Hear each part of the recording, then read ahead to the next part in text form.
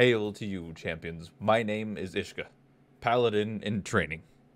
In this video, we are going to go over the basics of setting up your microphone for your broadcasts in OBS Studio.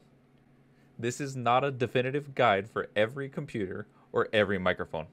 These are basic steps that use the built-in features and filters in OBS Studio. There will be more advanced filters, VSTs, videos like that later on. So let's get to this. So the first thing, we're going to click on settings and go straight to audio. Here we're going to select our headset and then whichever microphone or microphones you want to use. Right now we're going to focus on this one, the Razer Siren. Whichever microphone you want to use, select yours. Click OK. Then we'll head to advanced. Click on advanced and under audio monitoring device, you'll select your headset. This is to help you when you go to your mixer. You can see advanced audio properties. Click on that. Find the microphone that you want to use and select audio monitoring. Monitor only. Mute output. Meaning every time you speak now into your microphone, you will be able to hear it. This is what it sounds like live for you. This will not get broadcast into your show when you're live, but you will always be able to hear yourself and hear what you sound like. So now we're going to get into the filters of the microphone. You go down here within the mixer, you click the gear and go to filters.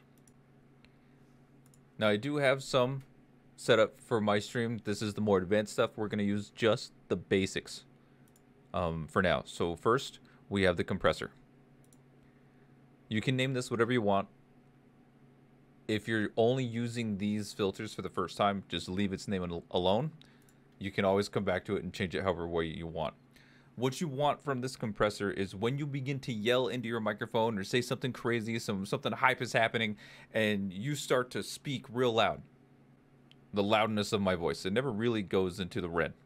Not with the compressor, because the compressor is used to balance out your voice even when you're shouting. This will help your microphone not crack or cause those peaking sounds or cause the ripped headphones user moments. So just to show what this kind of sounds like without the compressor, you can see now I'm going more into the red. And if I just, you can see it right there. However, if you turn on the compressor and you continue to talk and you go, you see how it normals out my voice. It's a lot harder to get it into there.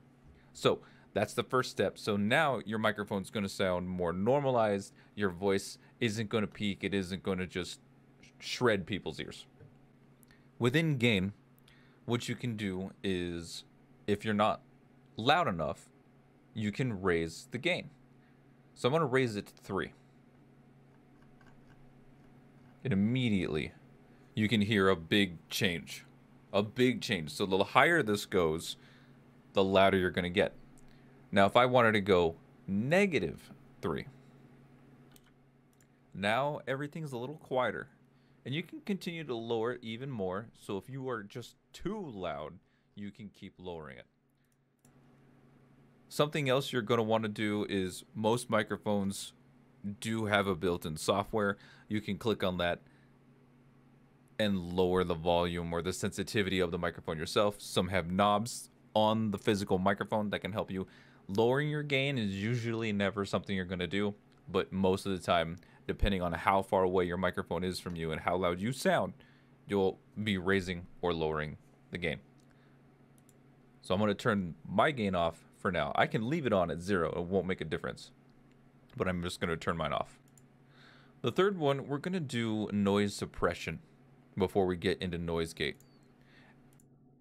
And right there, you can hear a big change. That fan is no longer there. Let me turn this off again. You'll be able to hear it.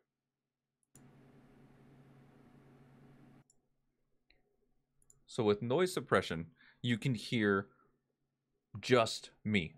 You're not going to hear the fans in the background. The way noise suppression works is that it blocks out the sound like computer fans or a fan you have in your room or an AC unit. Maybe some background TV is on. Maybe you have roommates that are talking in a different room or playing a game of their own.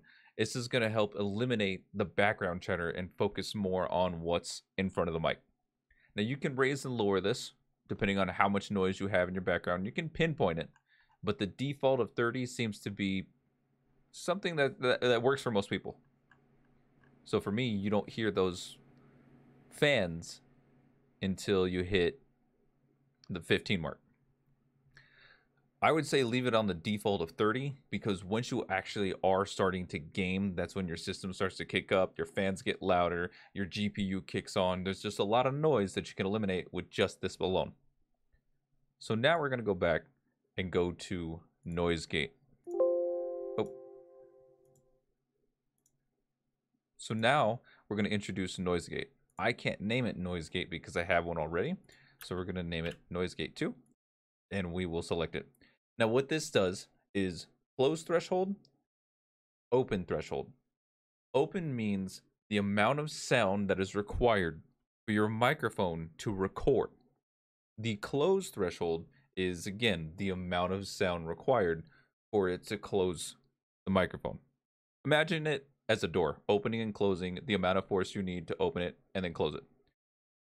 Your attack time is how quick, within milliseconds, it begins to record those voices. The hold time, again in milliseconds, is how long you have the little space in between your words for it to remain open.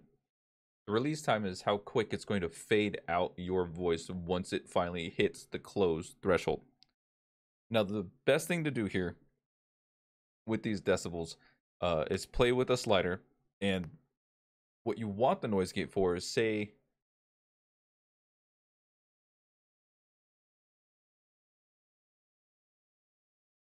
here in the noise gate, the microphone will be triggered to open or be on when you reach a specific noise level.